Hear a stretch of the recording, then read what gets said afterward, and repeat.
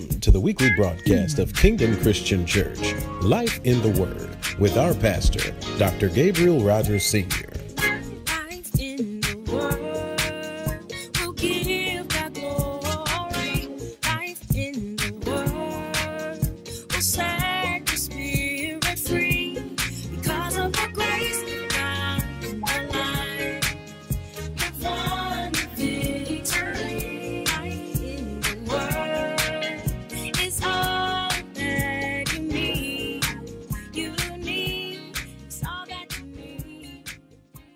Be seated. I want to talk today from a subject that's been on my heart as of late, and we're going to be prophetic and academic at the same time, but I believe it's going to bless you real good, and it's going to be a clarion call for all of us in this room to answer, amen, the call of God for your life, to answer that call, not just to know the call, but to what? Answer. Anybody ever had your phone ringing and you knew it was ringing, and then you looked down and it was Aunt Tutu and you didn't feel like talking to her? Right? So it's one thing to know somebody's trying to call me. It's a whole nother thing to answer. God works the same way. He's always trying to call somebody to do something. Amen. He's always trying to get somebody involved in his mission in the earth realm. Amen. Because I'm going to say something that's going to really challenge some theology, y'all. God is not a man. And since God is not a man, God cannot, will not come down to earth and do what only a man can do. He will use a man, but he is not a man, okay? God is not a man. Does the Bible say God is not a man? Yeah, now we go on to say he's not a man that he should lie, but let's first understand he's not a man, okay? See, I'm not a fish, so I can't stay underwater but for so long because I'm a human being. I'm not a fish. Well, God's not of man descent. He's not of mankind. He's got different DNA. Now, don't mix up what I'm saying. I didn't say that God is limited. Amen. God will get his agenda done, will he not? Amen. But I'm saying today, in order for God to get it done, he has a rule system that when he created heaven and earth, he created you and I to do his will on earth. Angels do his will in heaven.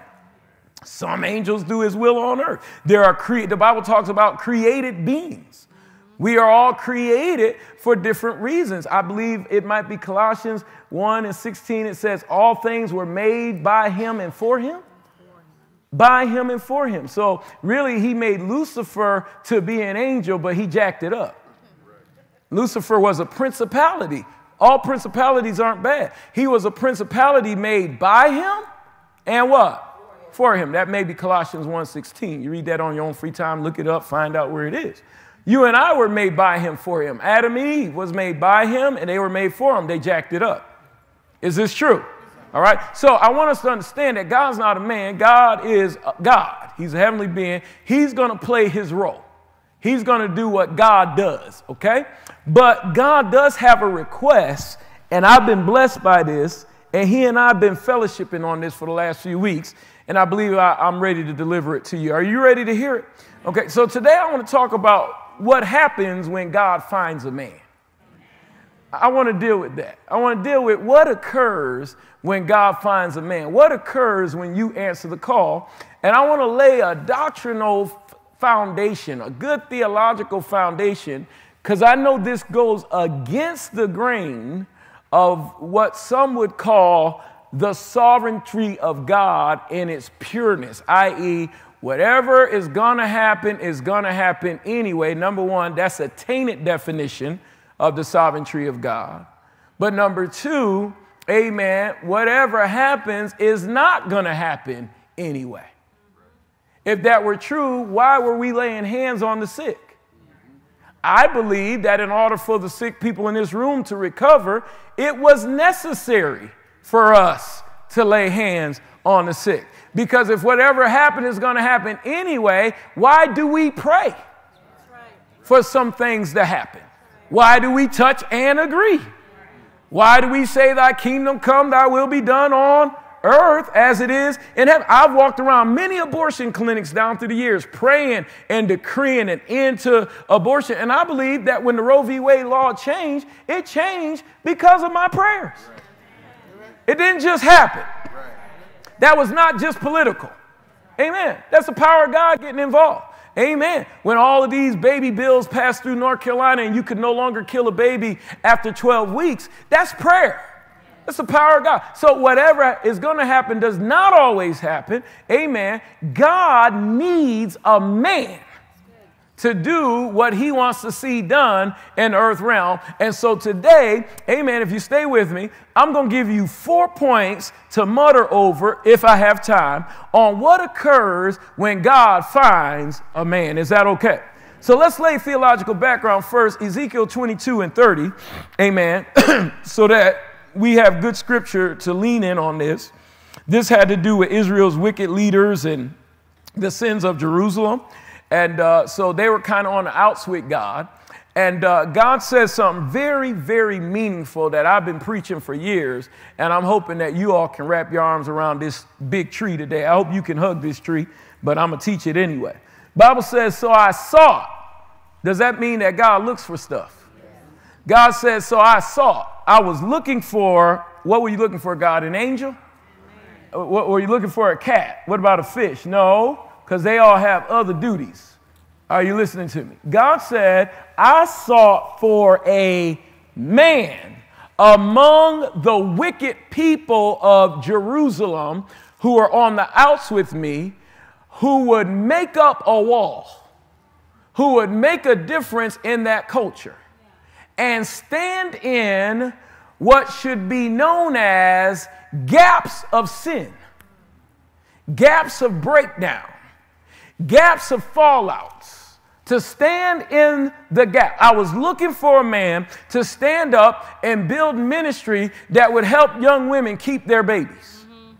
And a time when North Carolina is leading in the abortion crisis. I was looking for somebody that would do what? Stand in the gap, all right? Before me and on behalf of the land that's in trouble. The land that could use a what? A man, right?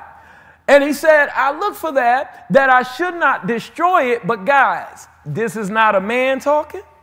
This is not an angel talking. This is not anybody talking but God. And God lets us in on his world when he said, I looked for a man, but I found no one. Wait.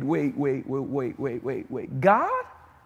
You are out of a resource? Yes.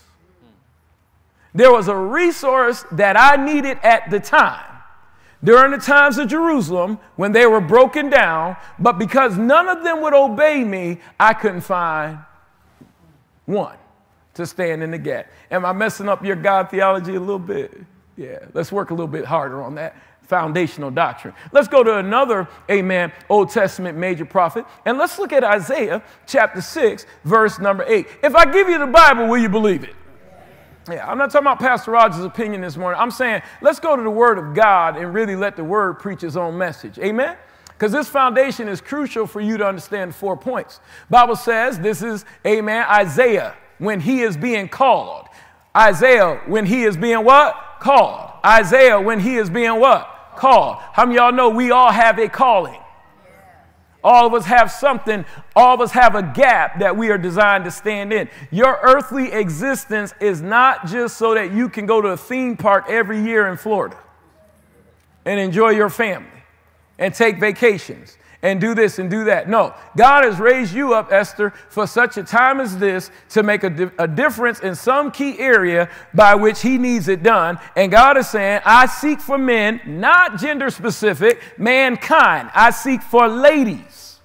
I seek for a black woman that will be soft and dainty in a culture of confusion, to be a poster child of how our ladies should carry themselves in marriage and in motherhood. And I'm glad in Charlotte, North Carolina, I found one.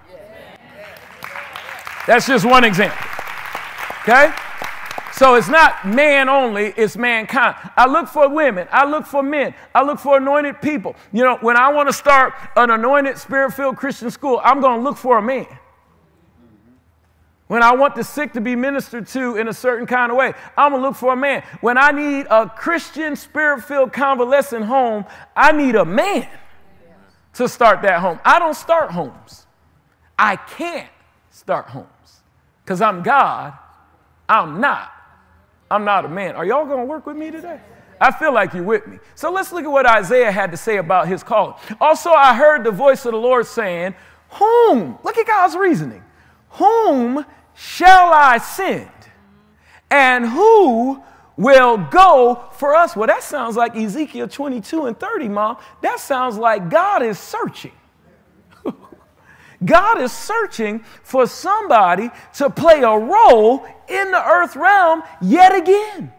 In Ezekiel's time, he was looking for somebody to stand in the gap.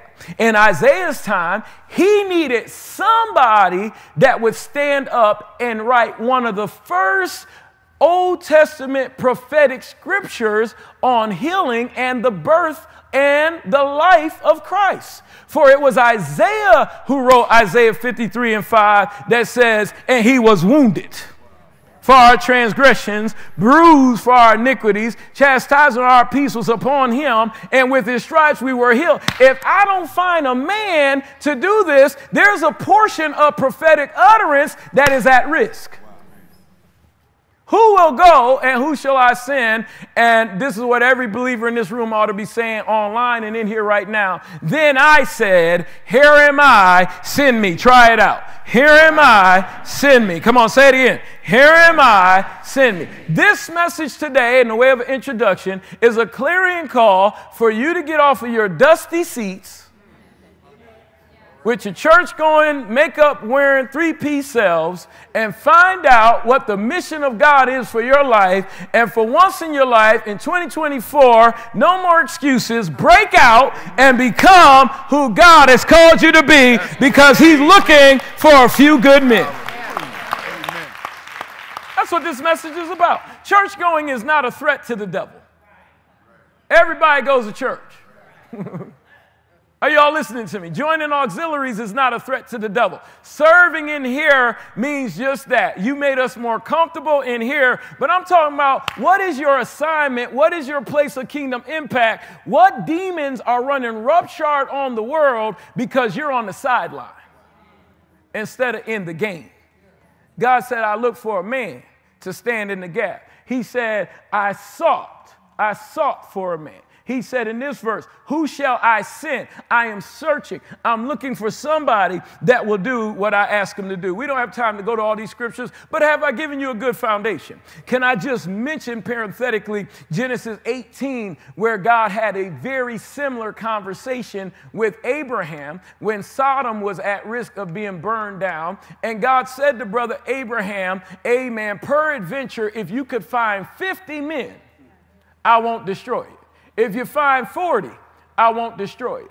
Even when I believe the 35, I won't destroy it. Went all the way down to 10 and said, I won't destroy it. But in the midst of all of those sexually lewd and lascivious brothers who would have preferred to have a man than to be a man. Do y'all understand? They came knocking on Abraham's door and all but knocked the door down to get the brothers, angels that was in the house. Lot, are you with me? Lot's house. And Lot stands up and said, man, don't go after the men, go after my daughters. And they didn't want the virgin women, which, by the way, good theology. What was Lot's daughters still doing being virgins when he had son-in-laws? What were those brothers doing?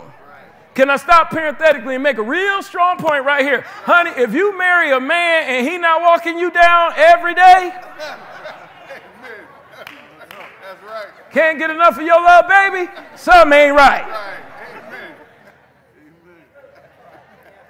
That's right. I was counseling a newly led couple one day, and the wife came in. This is years ago at my practice, not in this church. And the wife came in, and she said, I don't know what it is, Dr. Ross. He won't get with me. I mean, you know, even on our wedding night. This is a true story. He said on our wedding night, he looked over to me when I'm trying to get him hot and ready, and he looked at me and said, is that all you married me for? I said, kill him.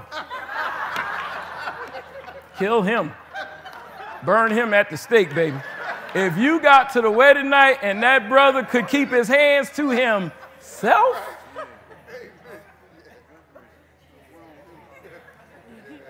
you all do whatever you want with this feminizing of men culture we're in. But see, I'm still a masculine dude. I don't have she motions. I don't. Not me.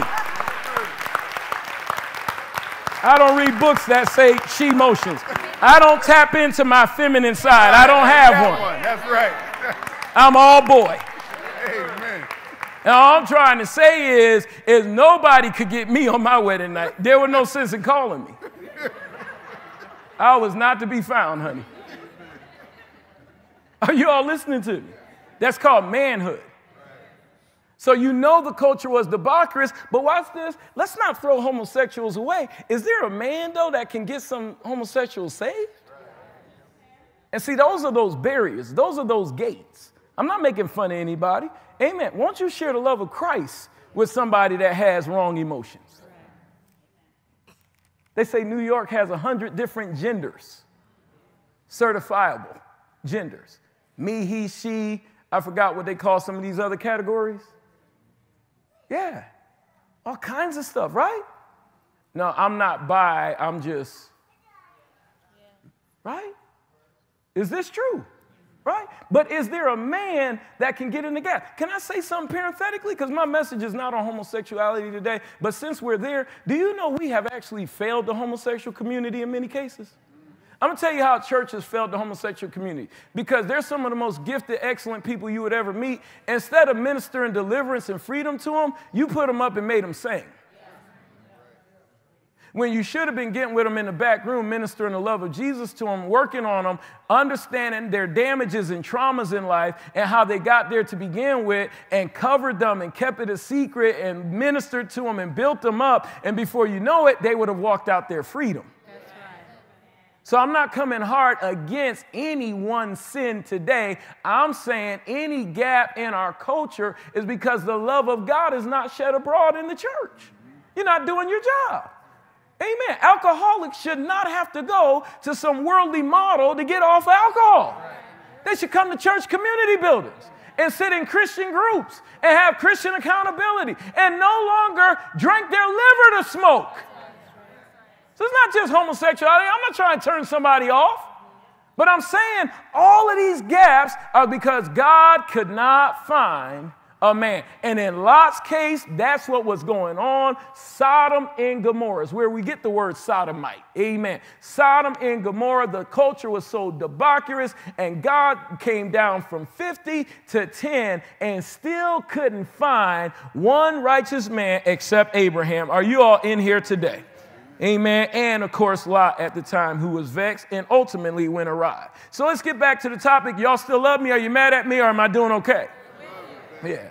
So what happens when God finds a man? The bottom line is, when God finds a man, 2 Chronicles 16:9 gives you, amen, what's going to happen next in that man's life. And I'm going to give you 4 things to mull over this week, amen, that you should look forward to in a positive vein that's going to happen if you sign up for God's army.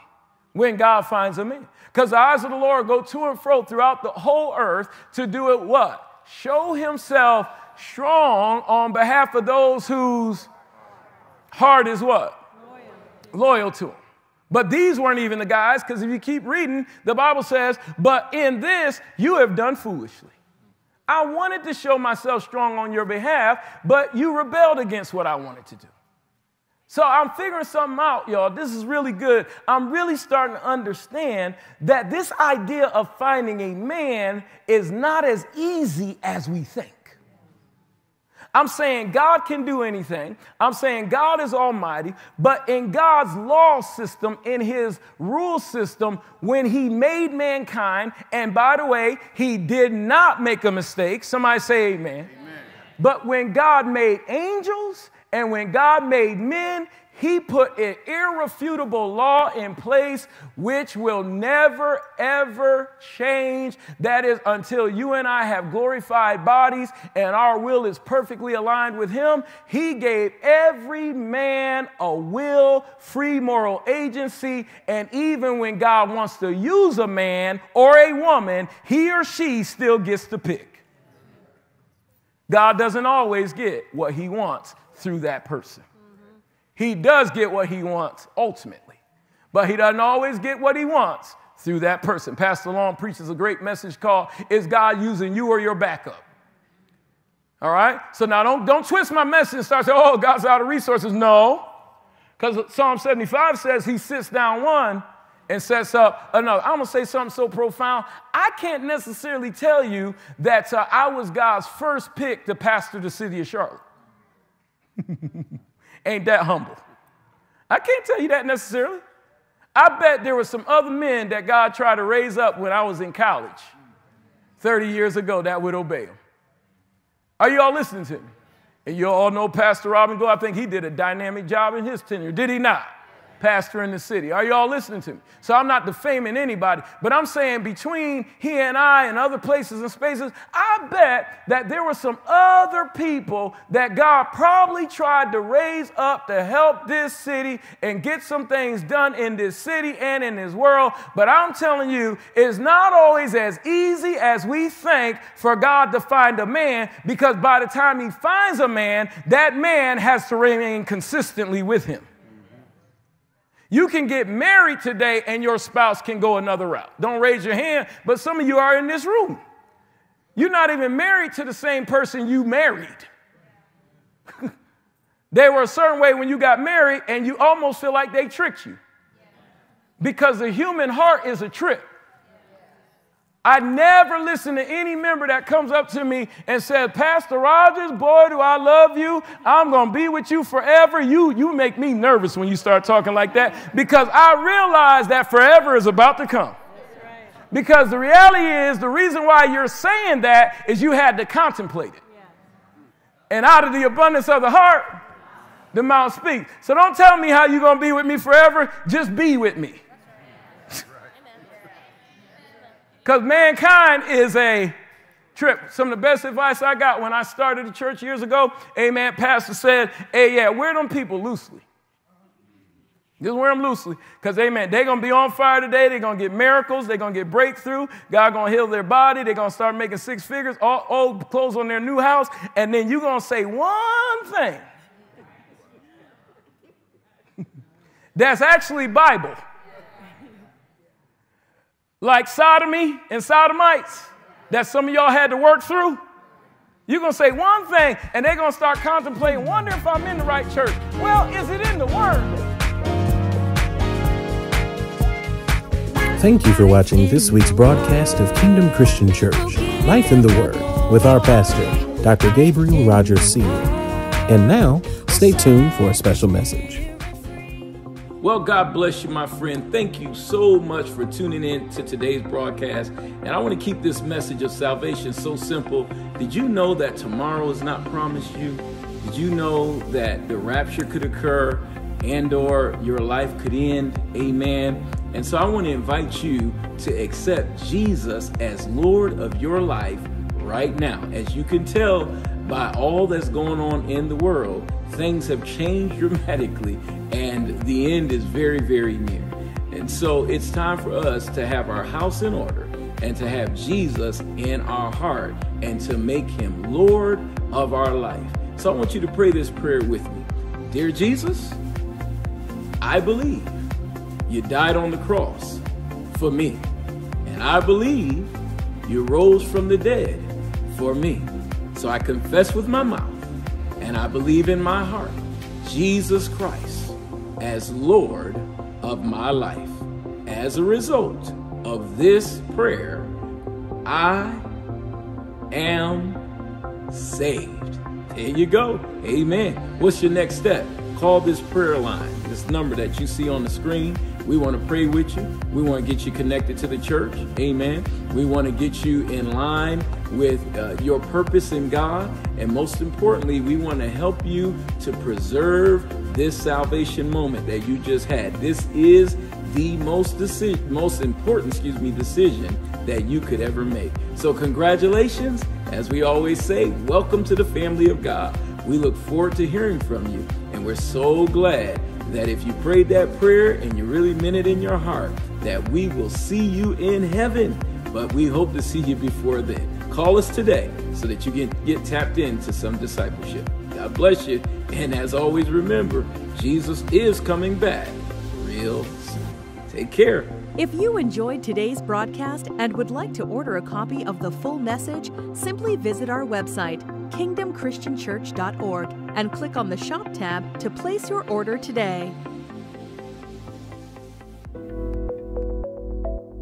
They signal to their partners in the other boat to come and help them. You are the partners in the other boat. At Kingdom Christian Church, we are making significant kingdom impact by touching thousands of people each week with the gospel of Jesus Christ. Many have come to the saving grace of our Lord through the preached word and through the empowering ministries of our church. We invite you today to become a kingdom partner. As a kingdom partner, your financial support will help us to further spread the gospel of Jesus Christ through building acquisitions like the Grace House for Ladies and Unwed Moms, daily television, and other various opportunities for discipleship. To become a partner today, simply scan the QR code on the screen or visit our website and click on Become a Partner to complete a short form. As a Kingdom partner, you will receive our monthly partner newsletter as well as updates regarding the ministry's latest events. You will also receive the greatest benefit of partnership, which is the consistent prayer from our pastor, Dr. Gabriel Rogers, and the KCC family. We pray you will receive a 100-fold return on your giving. Sign up today to receive your free gift for partnering with us. And as always, remember, Jesus is coming back real soon.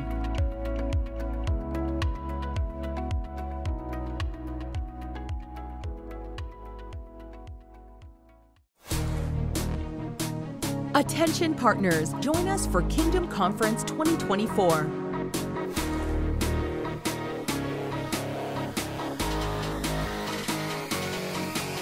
This year's theme is Strengthening the Church, taken from Acts 16:5.